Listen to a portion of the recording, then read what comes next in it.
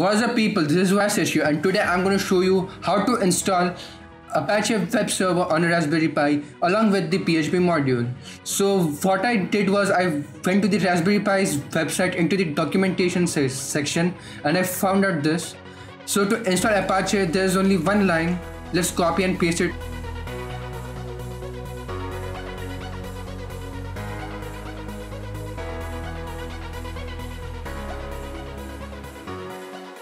So what is Apache? So Apache is a piece of software which allows a machine to run as a web server.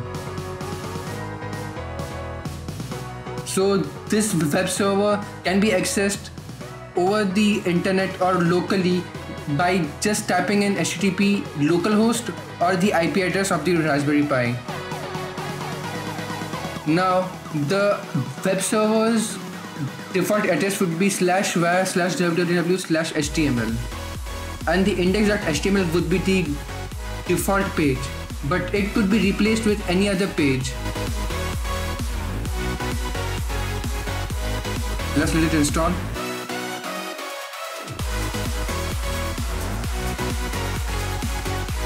So it's done. Now the next thing to do is let's check if it is installed or not. Let's type in the IP address. And you can see that it is installed. Now this is the default page. Now the next thing to do is install the PHP module. Hence just copy these lines and paste it over here.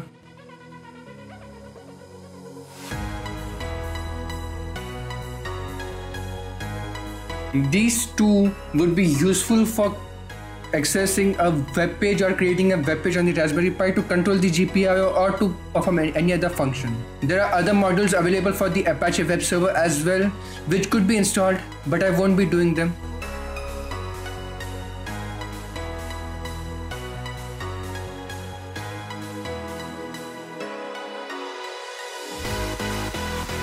There are basically two types of servers. One is Apache, the other is Nginx. Both have their advantages and disadvantages. So the PHP install is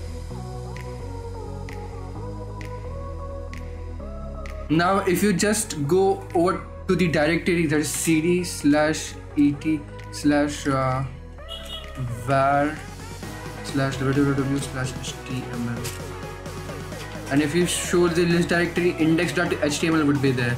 Now if we create a new page over here using nano and just insert these lines. Now if you just go over to the web page, type in /index.php, index1.php, my mistake. Then this will show the PHP page which we just created, which is this one. If you just install additional breaks, then you can see the PHP script is running. This is the time and the date. If we refresh it, then the time should change.